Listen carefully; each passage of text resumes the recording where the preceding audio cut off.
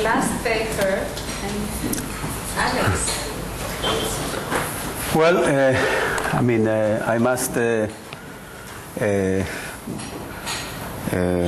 that you know, you have a lot of staying power, you know, after you know, to go through those, you know, those many papers, and I will try maybe endure the fact that you know, I'm the last speaker, and it was sort of a little bit packed with many ideas. So I'll try to be, let's say, less formal than I usually am, and try to say some of the things, first of all, intuitively, and go through the main results, and only then, you know, maybe use a little bit of the, you know, of the time to show you some of the some of the analytics. Now, what this paper is trying to do is basically to build a bridge between the three kinds of literature. There is a literature on the interaction between fiscal and monetary policy that sprung out recently. There are some papers by Dixit and Lambertini and so on. Now, this literature considers frameworks in which the labor market is competitive. Now, there is another literature that considers the interaction between monetary policy and between fiscal policy, between monetary policy and labor unions in a framework in which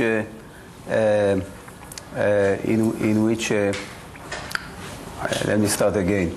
There is this literature that looks at interaction. This is particularly relevant for European countries in which the degree of unionization is quite high, and the degree of coverage, that is the amount of labor contracts, the fraction of labor contracts that is actually covered by union agreements is substantially higher than the actual union membership, and it's usually of the order of magnitude of 80%. So if you want to understand, you know, wage formation in Europe, then you really have to take into consideration the central role that is played by unions.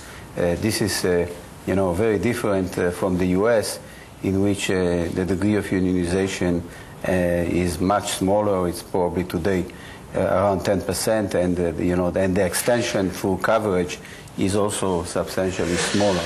So there is this literature that has developed during the last 10 years or so that tries to look at the interactions between monetary policy and between labor unions, and the basic mechanism there is that when you have, you know, when wage setting is concentrated in a small number of unions, then those unions, if they are first movers in the you know, in the game theoretic sense, they take into consideration, when they set the nominal wages. This is a framework in which firms, I think, realistically are assumed to set nominal wages.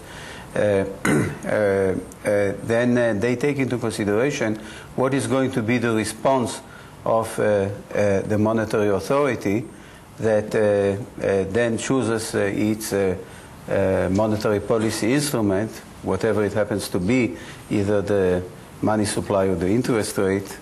One could formulate it either, you know, either way, because of the existence of a stable demand for money.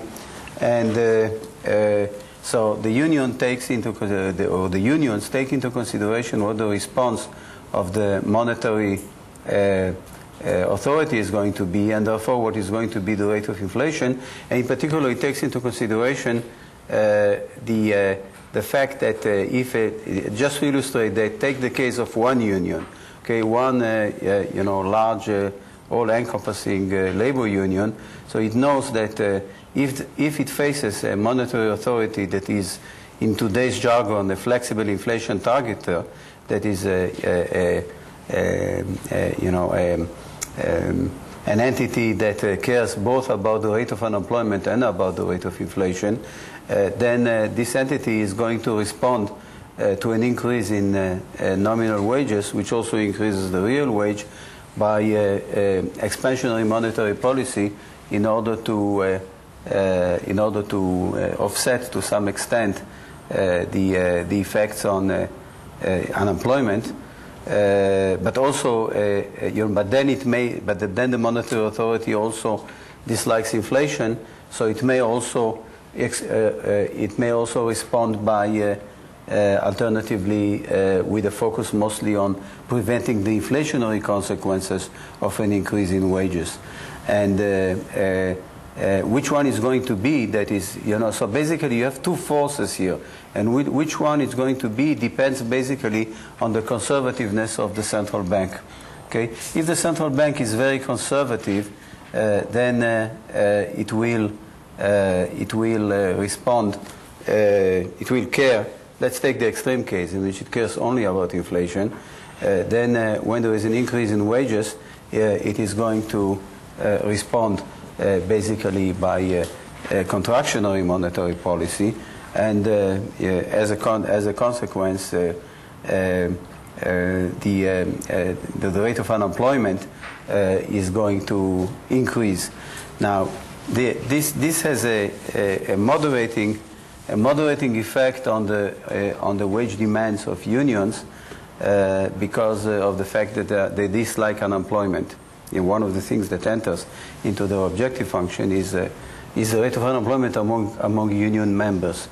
Now, but there is also another possibility, and that is that the central bank, let's say, is relatively liberal, so that it cares mostly about the impact on unemployment, in which case, when the union raises its nominal wage, creating an increase in real wages, and therefore, through the derived demand for labor and all that, creating a situation where there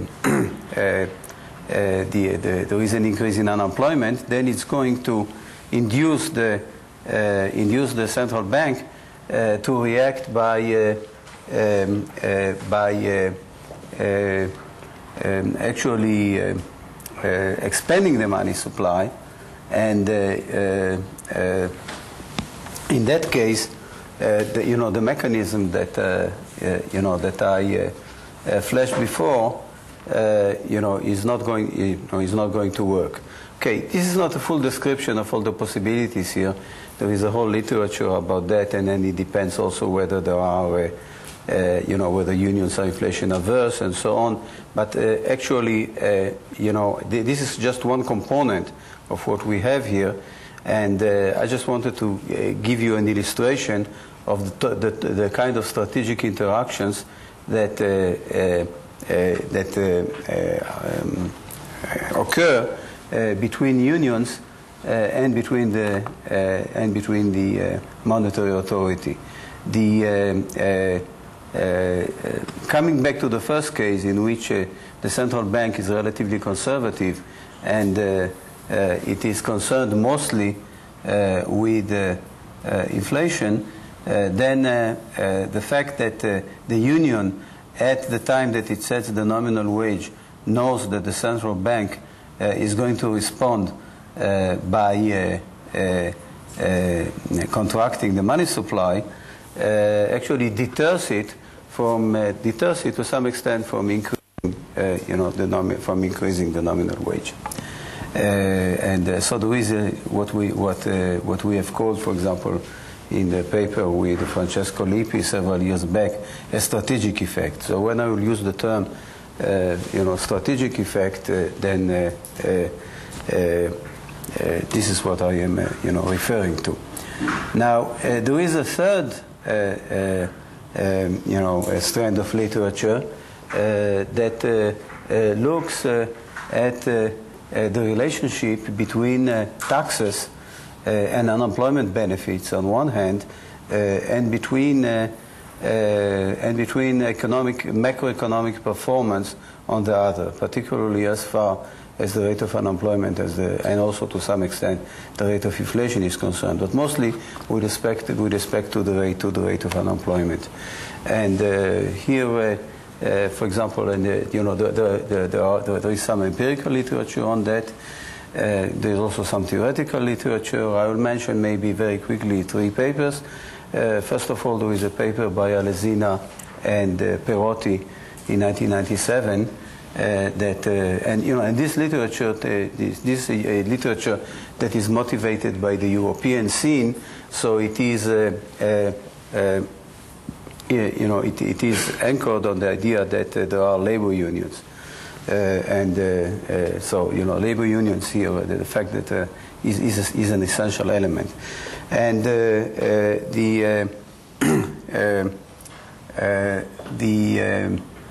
so there is what Alesina and Perotti show is that and they look at the interaction basically between unionized labor markets and between fiscal policy, where fiscal policy is characterized in terms of taxes on labor and in terms of unemployment benefits. And they show that when the fiscal authority raises taxes and unemployment benefits, then the extent to which this increase, let's say in taxes, is passed forward to employer depends on the decentralization of wage bargaining. And in particular, the higher is the degree of centralization of wage bargaining. That is, the higher is competitiveness, is the degree of, the smaller is the level of competitiveness in the labor market. The higher is going to be the forward shifting of taxes onto employers, and therefore the effect on competitiveness is going to be is going to be worse. So that is a given increase in taxes by the fiscal authority is going to have a stronger adverse effect on competitiveness. As a matter of fact, now I recall this article is actually called something like labor unions and competitiveness. Okay, so their focus is on this.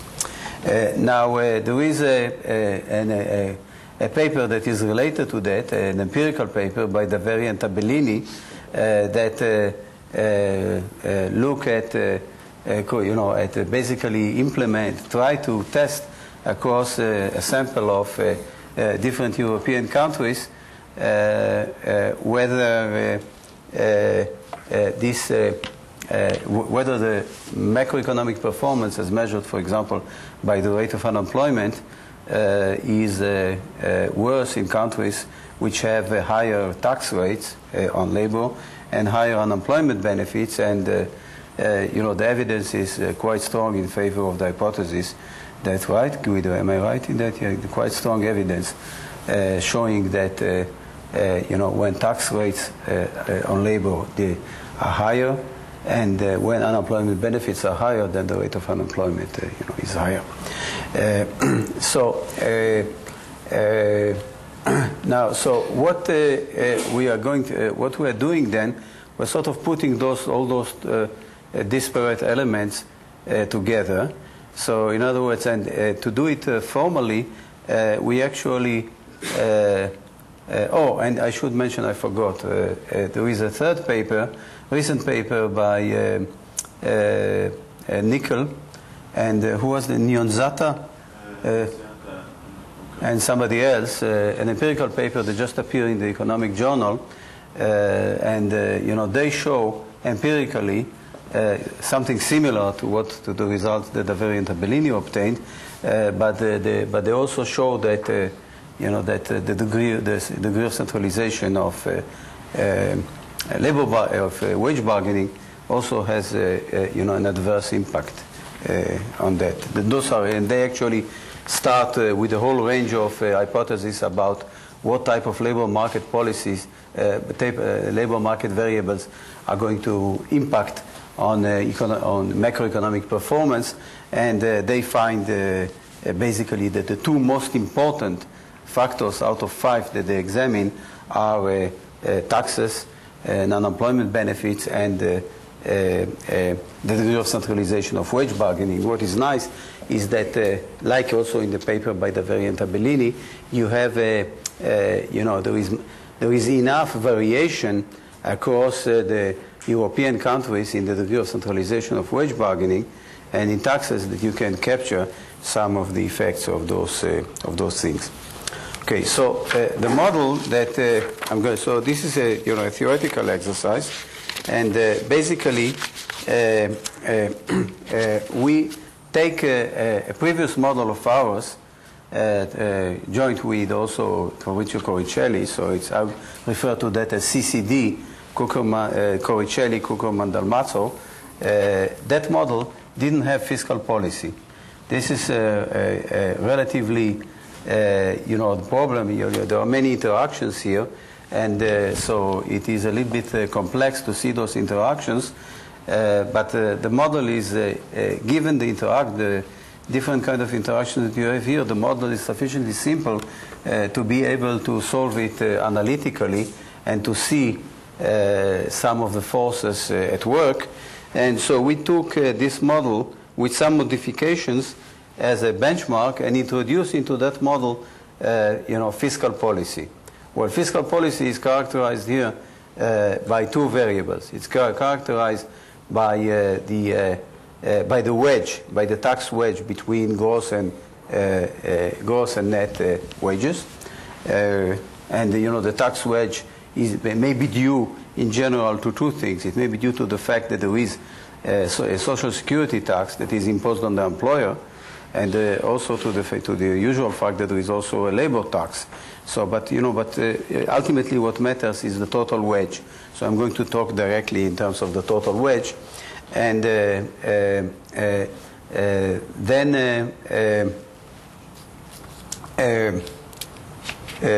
so introduce fiscal policy through this variable into that kind of framework.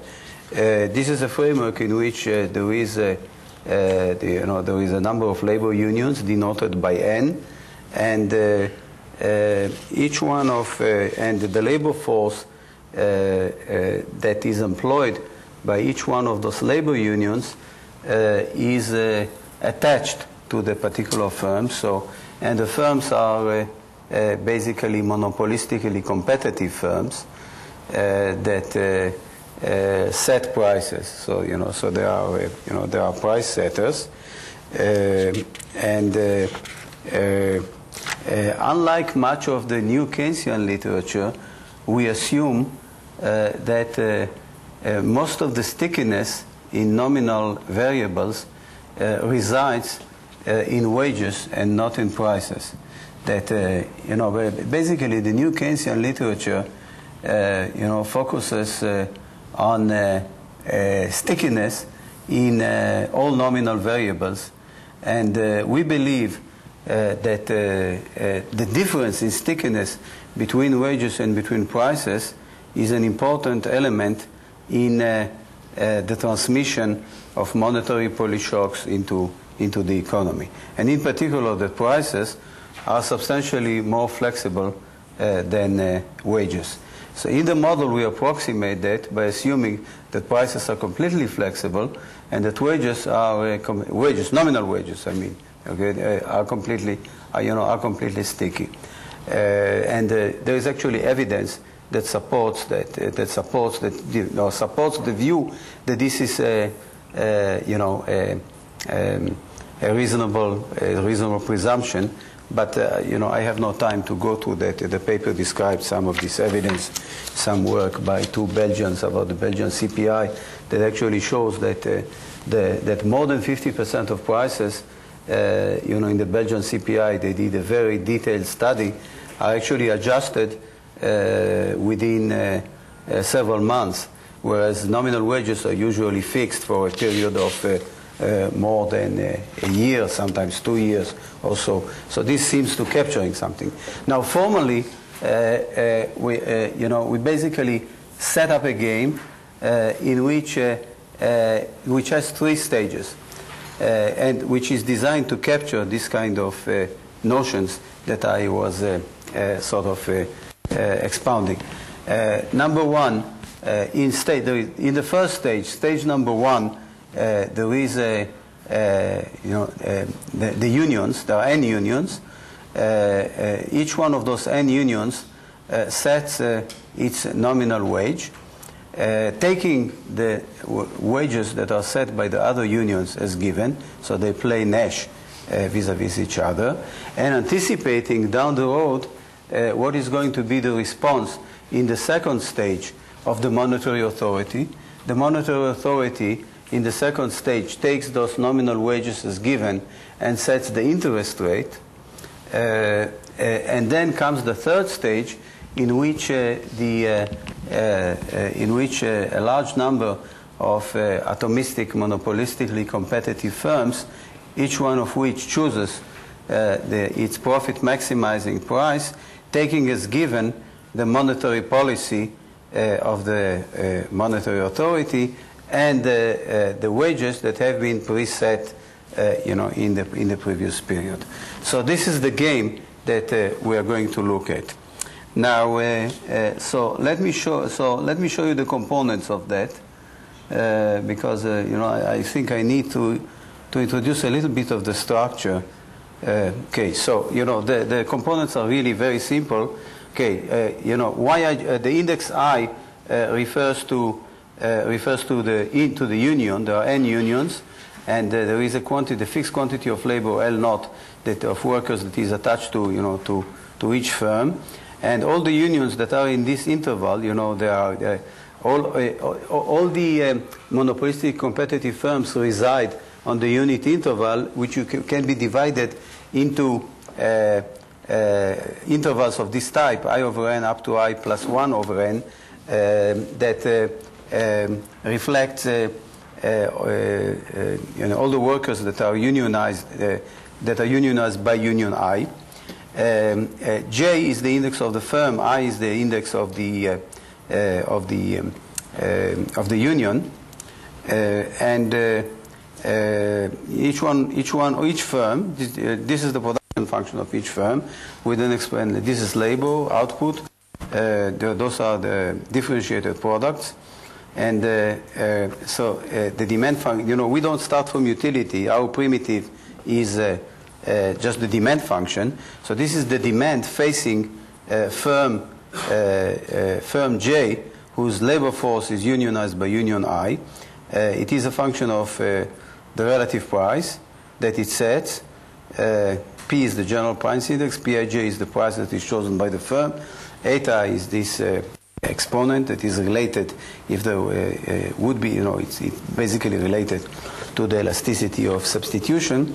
And then there is this M over P, which basically is a shift factor in demand that affects all demands in the same manner, and that is going to be and whose size is going to depend on monetary policy through the nominal stock of money M and on the price level. Equation number 3 is a definition of the general price level. Everything here is transformed into logarithms. Lowercase letters denote logarithms.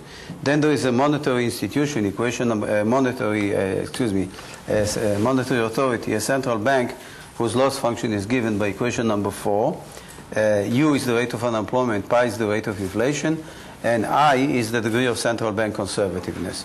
Then there is a demand for money function, where K is the Cambridge K, Y is to the delta is represents the transaction demand for money, the usual kind of thing, and then the demand for money is also a negative function of I. So this is a standard kind of thing. As far as things go here, let me just point out a piece of notation. W here W that look at the, I flash it out on the screen. W is the net nominal wage, after tax net nominal wage. 1 minus, and T is actually the wedge, the tax wedge, but in logarithmic form. And here there is a transformation that shows the relationship between this T in T is not in T is in level forms. It's not in okay. So there is kappa, which is the social security tax that is imposed on the gross wage of employers, and then there is a new that is the income tax on labor, and then when you take you can use those components in order to calculate the wage, which is going to be 1 minus T, and then there is something that is called tau here, that is basically the log of 1 minus T. Here it is. Okay, and actually, so tau is defined as minus log 1 minus T, and it's always a positive number since the wedge is a number that is strictly bounded between 0 and 1. Okay, now we come to the to the objective function of each union. This is borrowed from Alesina and Perotti.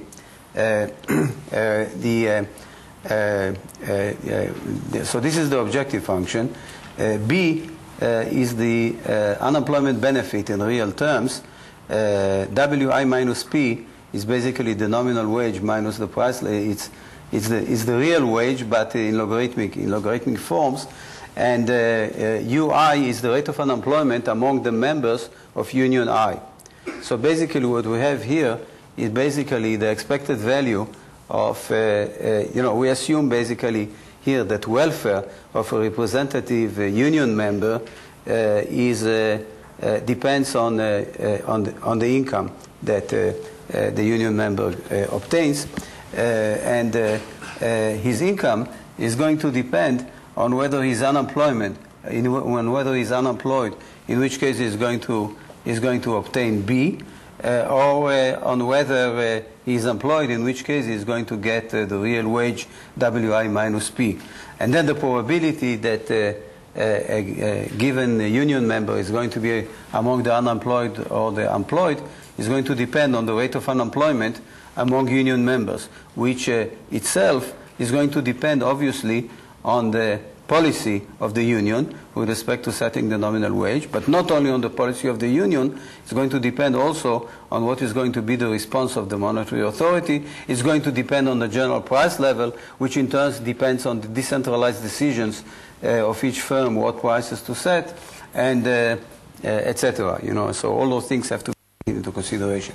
But in any case, the assumption is that the union management is actually, so this is basically the expected, if you like, the expected income of a representative union member in Union I, and it is assumed that the union management is setting when it is setting the nominal wage, is setting it in a way that is designed to actually maximize this expression. Okay, so now, let me recapitulate. We basically have 3 stages. Stage number 1, nominal wages are set. Stage number 2, the monetary authority chooses the interest rate, and stage number 3, given those choices that have been made previously, each one of the monopolistic competitive firms chooses its profit maximizing price. So we're going to solve that as usually going backward to have it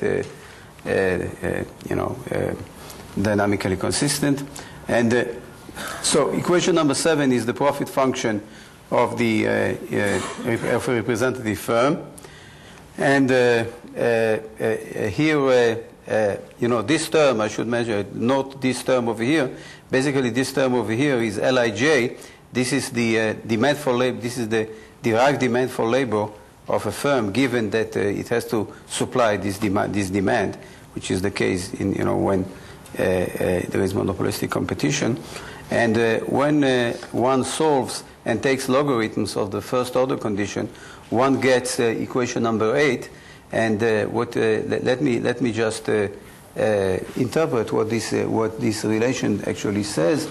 What it says is that the relative price that is set by firm J, this term over here, Pij minus P, is equal to a bunch of coefficients multiplied by basically a weighted average between the gross real wage. Wi is the log of the net real wage plus a factor that has to do with the wage minus the price level.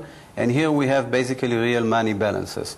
So this term here is capturing the effect of the nominal wage set by the union and the fiscal policy that is chosen by the fiscal authority on the relative price that is determined by the firm. And this term over here reflects the general level of demand that is affected both by the monetary policy of the monetary authority as well as by what endogenously is going to be the general price level. And okay, then we can find what the derived demand for labor here is, and there are two forms of the derived demand for labor which also depend on similar kind of terms. I will not elaborate, there is no time. So now we go, so this is true for each firm, and then we go one step backward to the choice of policy by the central bank. So then you have to take into consideration, you have to plug in the reaction functions of each one of those firms with respect to the price and find out what are the implications for the rate of unemployment and for the rate of inflation and so on. You know, there is a lot of calculations here. So I'll skip all those calculations. But in any case, this is the logic of what goes on. And then you plug that back into the loss function of the central bank. And then you find, and we assume that the choice variable of the central bank is the interest rate, in line with the way that central banks are currently conducting monetary policy. That the instrument is the nominal rate of the nominal rate of interest. I is the nominal rate of interest, and basically equation 21 it basically reflects is the reaction function of the central bank that has been derived through this procedure, where this reaction says that except for this constant that you can forget about, there is a bunch of coefficients here, and all this coefficient here that stands in front, W plus tau is the gross real wage. And this is a positive coefficient here.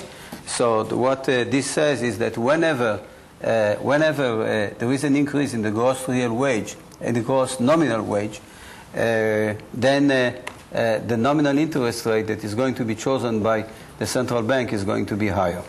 Okay, so and this is basically because of the it reflects the aversion of the central bank to the inflationary consequences of the increase in inflation, the increase in inflation that is due to either the increase in the nominal wage by the union or to a higher tax rate of the that is set by the fiscal authority. Okay, then there is the choice of wages by unions, and so we have to then find out what are the implications of the last two steps for the variables that the unions care about. In particular, they care about the rate of unemployment among their members, so you have to express the rate of unemployment among their members as a function of all those other variables of the, and in particular of the nominal wage that is chosen by the union. And when you do all that, and you specialize to a symmetric equilibrium, actually it can be shown that given that we assume that all the parameters are the same across all unions, that the only equilibrium that is going to exist here for wages is going to be a symmetric equilibrium. In any case, the symmetric equilibrium is characterized by equation 25, which gives the W minus P, which is the after-tax nominal wage.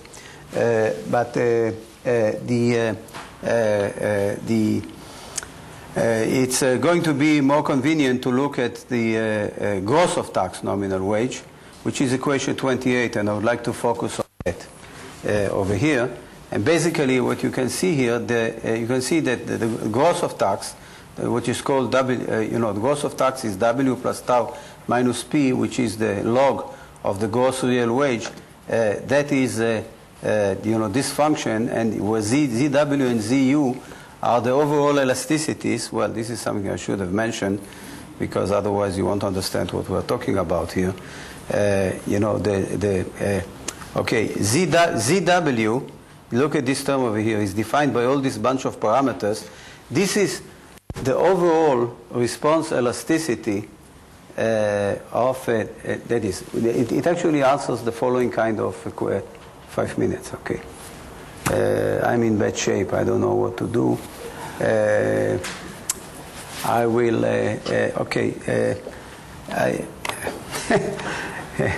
hard decision. ZW is the overall response elasticity of the real wage of the union to a 1 unit increase in its nominal wage. And when I say overall, it means that it takes into consideration the response both of the monetary authority down the road as well as of the firms down the road, and as well as the changes in the general price level that are due to its own actions. Similarly, in a similar logic, ZU, which is here, is the overall response of the rate of unemployment among union members to a 1 unit increase in its nominal wage, taking into consideration all those other factors that I mentioned in the previous case.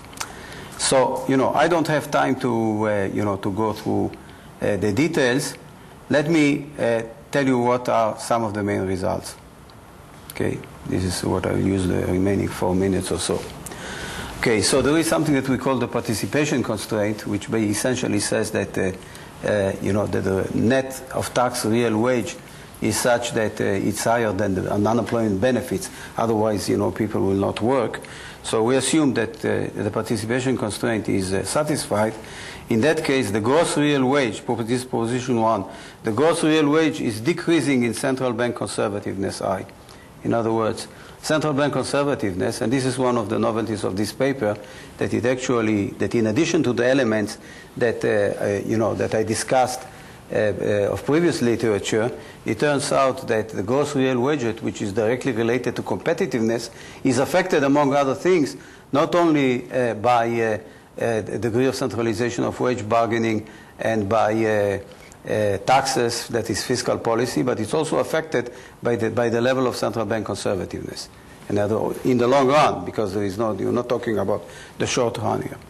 And furthermore, the gross real wage is decreasing in centralization of wage bargaining. This is, let's say, within this framework, there are results like that already have appeared, in the literature previously. Proposition number 2. Proposition number 2. Provided the participation constraint is satisfied, unemployment and inflation are decreasing in central bank conservativeness I, and in centralization of wage bargaining 1 over n. Okay, so basically, again, and this is related to the fact that both unemployment and inflation in equilibrium in this setup are going to be directly related to the gross real wage rate because of the response of the various endogenous actors in this framework. Proposition number 3. Okay, now there are 2 elasticities here. The elasticity sigma t is the response of the equilibrium gross real wage rate to a change in the tax wedge, and the elasticity sigma b is the response of the same variable to unemployment benefits. And those elasticities are larger when centralization of wage bargaining is higher, and when central bank conservativeness is higher. So that means that although, let's focus only on central bank conservativeness, that means that although central bank conservativeness overall pulls the gross real wage rate downward, at the margin, when the fiscal authority increases the tax rate and therefore the tax wedge, then central banks that are more conservative, that is obviously let me state one sentence before that. Obviously, when the fiscal authority increases the tax wedge, then this causes an increase in the gross real wage rate.